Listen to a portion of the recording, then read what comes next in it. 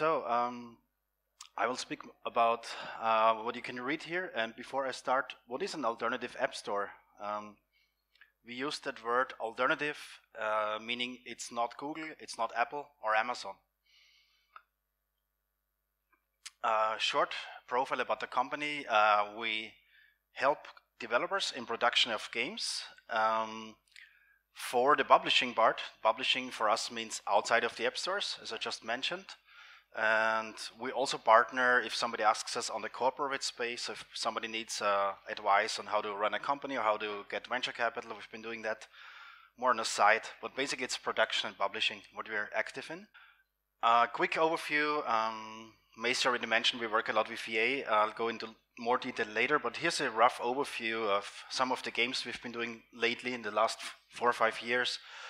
You can see a lot of casual games here, very much the mainstream genres of sports, action, match 3, such kind of things. We're also distributing, maybe you know that, Cut the Rope in our markets. So even these people use us for their distribution. And since we started so long ago, back then there wasn't even Android or iOS. It started actually with J2ME, which is Java for mobiles. Some of you may have heard of it. And of course HTML5 is something relatively new we're looking into distributing. A little bit more of history, because we've been doing this so long in different roles, and it helps to understand where the markets are, which I'm going to speak about. So when we started 2001, there weren't even mobile phones. There was not really a phone where you could play a game on, other than black and white browsing. So we had very early research projects, started actually as a developer studio in Austria and Poland. Soon later, a few years later, we had our first really big success with a 1 million sold freestyle motocross game.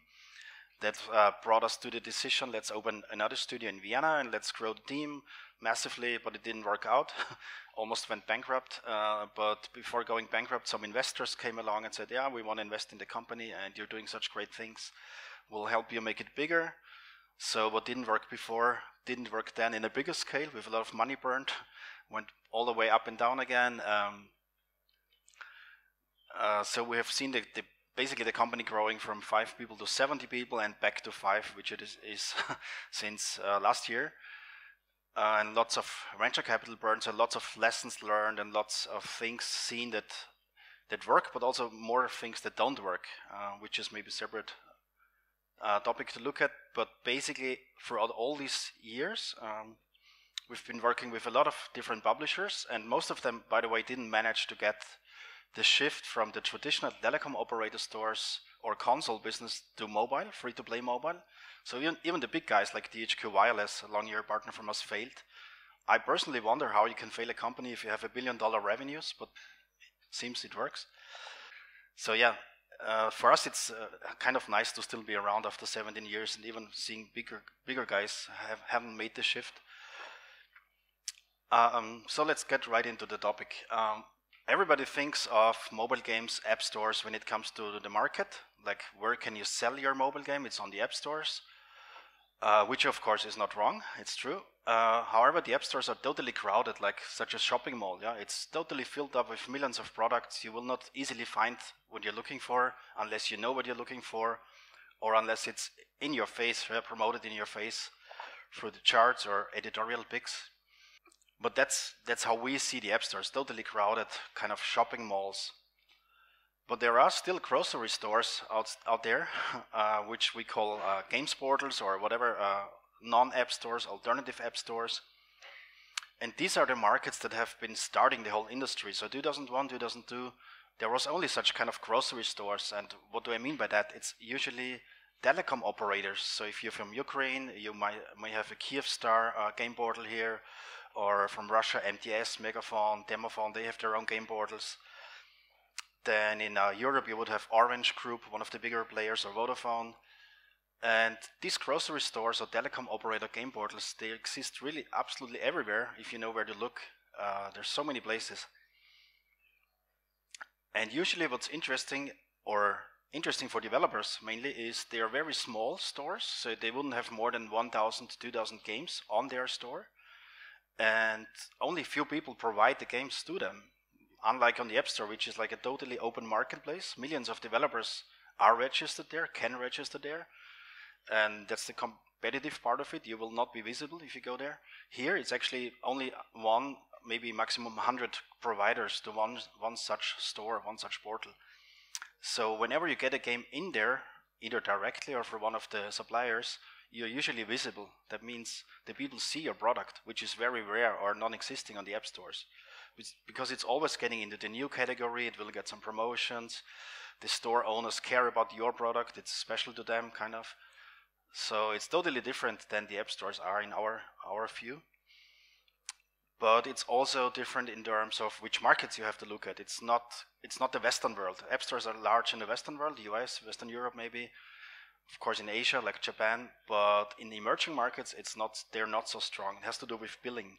So how does such a store look like? Nothing special. It's just a portal of content like games which you can buy there, or other content, videos, music, and usually it's an online accessible portal like browser, or also of course mobile portal. This, for example, is from Orange in France, which is, as I said, one of the bigger players in Europe. Few more examples: a small Austrian store, I mean not so small, 3 million users, which is almost half of the population. Or Telecom Italia from Italy, or recently I was in Iran. Iran is a very, very prospering market as we see it. It's because the sanctions were lifted on the country recently. They're now having much more contact with Western developers. They can do more business with Western companies, and it's a market of 80 million people, very educated, relatively rich, and there's around 10 different game portals just in this country that we recently met, which are starting to launch their game service or are launching their game service. So it's one of the markets where you could look at, for example. The Middle East is a very interesting area. In general, it's a very rich area, and there's a lot of game stores. If you want to take pictures later, I have a full list of global stores. Just wait a moment. Just kidding. So yeah, other examples from Latin America.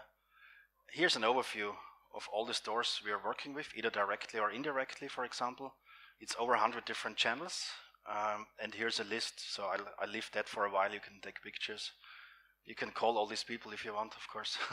But as you can see here, or if you look through the list, it's pretty much outside of the Western sphere. There's much of the business is happening, at least for us, in the emerging markets, or Latin America, Eastern Europe, Asia. Africa is very much growing, the Middle East area, and there's very little markets actually in Europe or in the US, because they're totally the app stores, the big app stores are dominating, and the people have relatively quickly migrated from old phones to the newest iPhones, whatever iPhone there is, I don't even know, I don't even care.